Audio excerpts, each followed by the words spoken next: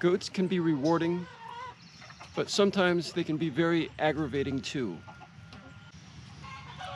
By far the worst moment for me in this whole goat fiasco was when little Clyde slipped under the barbed wire fence here and went off onto the neighbor's property.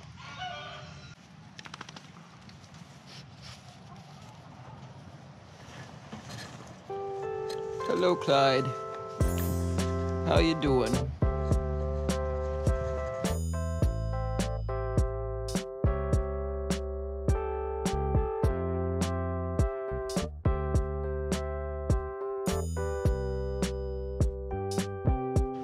We've had a few weeks of rainy weather, but today was nice and dry, so I took advantage of it.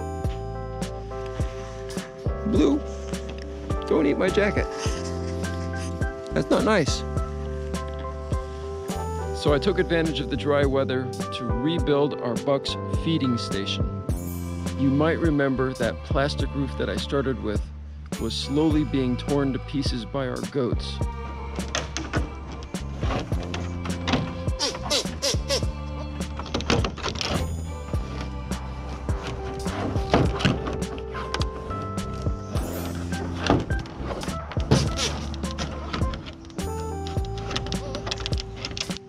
Well, I needed a dry weather day so I could rebuild it without letting our goats' hay get wet while I was doing that.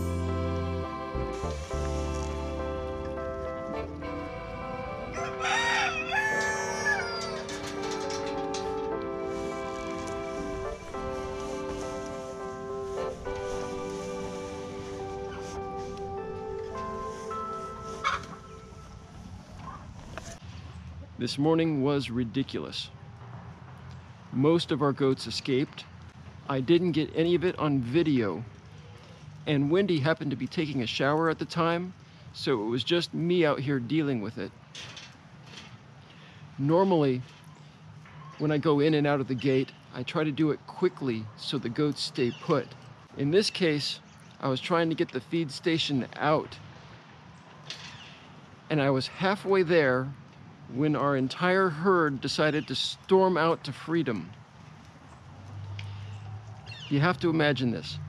The gate is wide open, and I'm trying to carry the feed station out the gate when suddenly I'm holding back one of the goats. And then I'm holding back 3 of the goats at the same time, and I'm just absolutely stuck.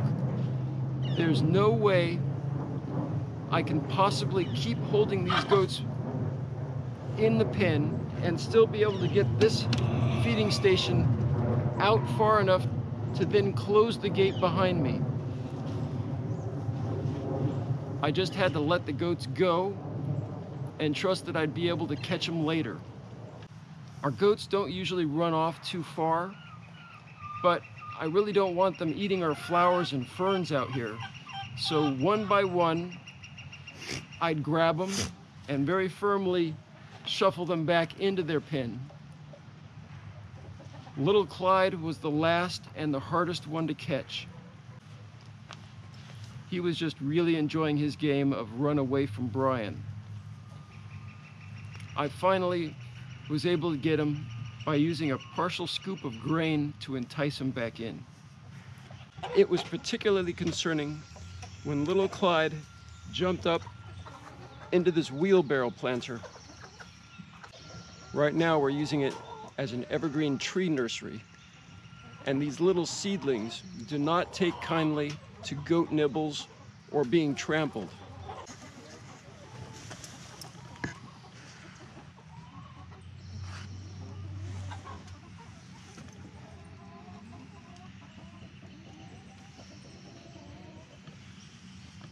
Looks like most of them pulled through all right.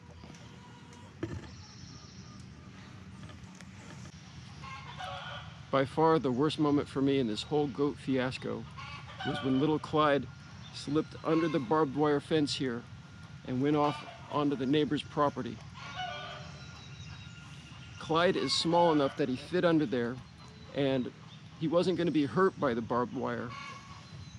It's just if he had decided to stay over there, I would have been extremely hard pressed to try and catch him and then carry him over this barbed wire fence back to our side. I ended up just walking away for a bit. Clyde figured out that he wasn't getting any extra attention being over there, and all the other goats were over on our side. So he just came right back under the barbed wire on his own.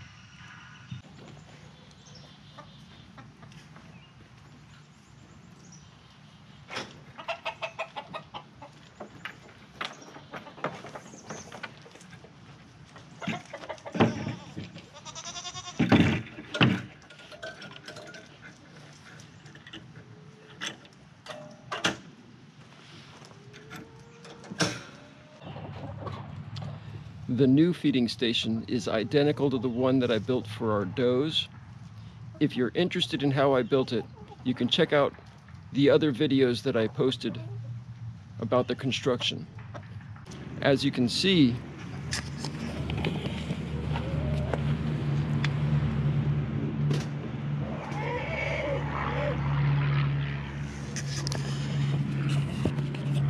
I've reused the 2x4s for the stand. Basically, I just had to take it apart, cut it down a little smaller, put it back together again, and build a completely new roof. It's a surprising... That plane is a little close. It's kind of a surprising contrast between the muddy stand part and the brand new plywood top.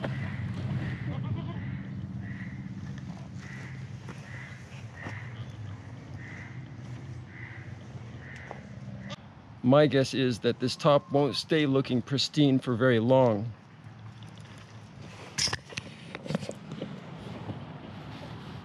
Not with these little troublemakers.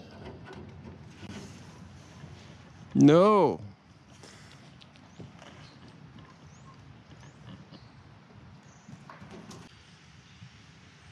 It's good to get a little bit of help if you're going to have the goat gate open for any length of time. To get the goat feeding station back inside, we waited until evening when our goats normally have their grain treat time.